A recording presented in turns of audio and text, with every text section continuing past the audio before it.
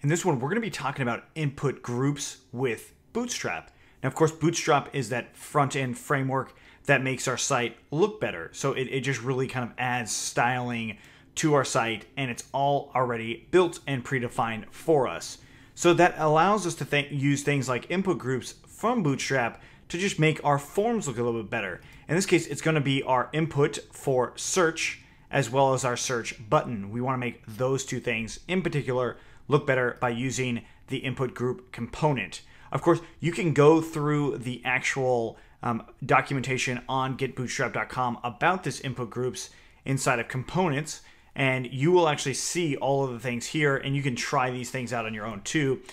For us, we are going to be using the button add-ons component of the input groups. That's essentially what we're going to be doing, as it already has inside as an example.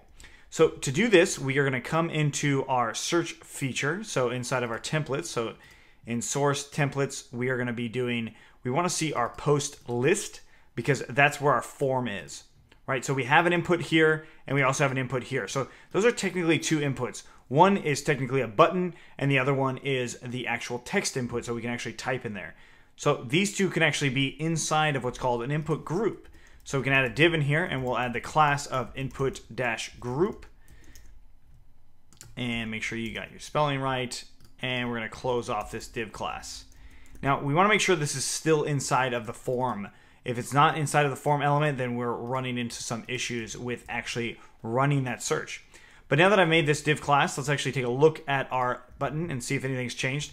Nothing's really changed other than you notice the search button came in a little bit. But we actually want to add in some new classes to our inputs to actually make them work with the input group specifically. So for our text one, we just add form-control, and you can use form-control as far as an input class outside of the input group, and it would still work in the way it's about to. So we'll show you that in a second.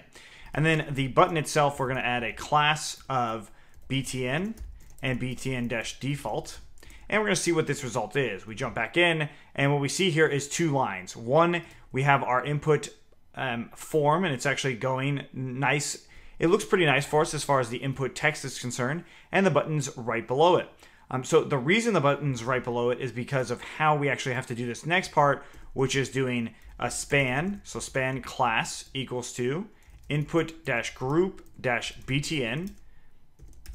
And then we wrap that entire btn in that span. So then we actually have this span group coming through. We refresh in here, and now we have a full button search. So it goes all the way across. So that actually looks pretty good for what we're doing here.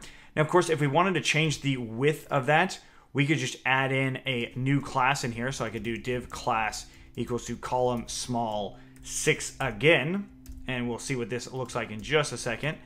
But then I can close off that div, and let's tab these things in so it just looks a little bit nicer and easier to read what's going on. So we save that and we refresh in here, and notice that that is now coming in a little bit. So basically what it's doing is it's a sub column of this other column. So we have a little bit of spacing issues because of how it's laid out. So I'm going to add a class to the form and just say row.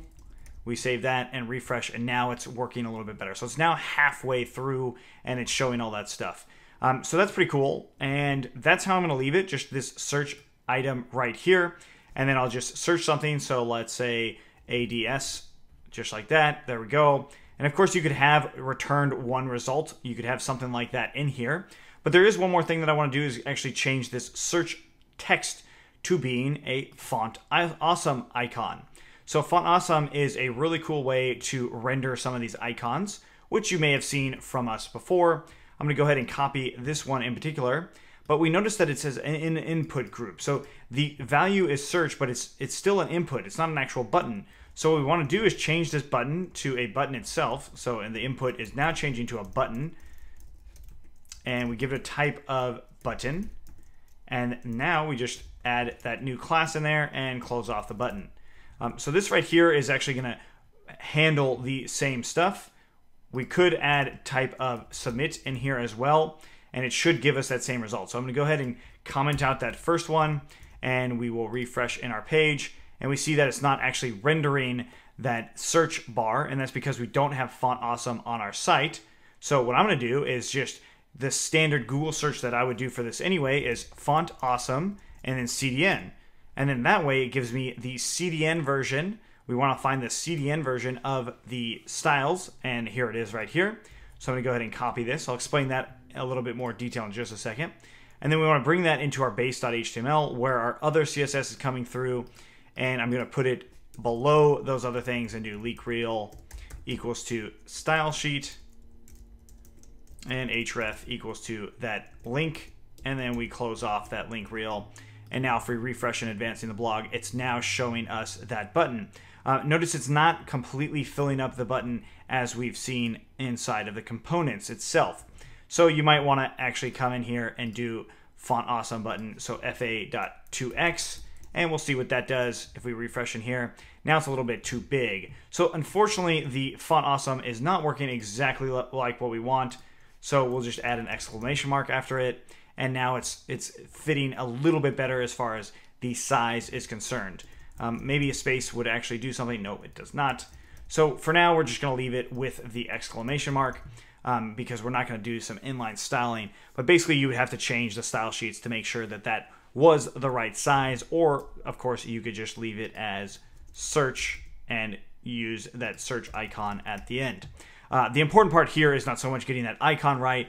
It's really just showing you what you can do with this input group stuff. Now, you might be wondering, why do we use the CDN version?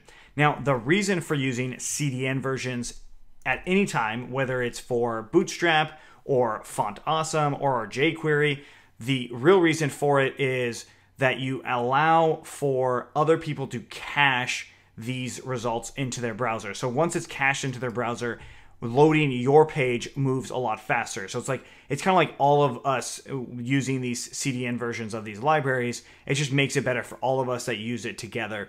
That way your browser is not trying to register it each time it goes to a new site using that. Hopefully that makes sense. If it doesn't, definitely look up what a CDN does on Google, or let us know in the questions or in the comments below if you have questions on it. Otherwise, thanks for watching. We'll see you in the next one.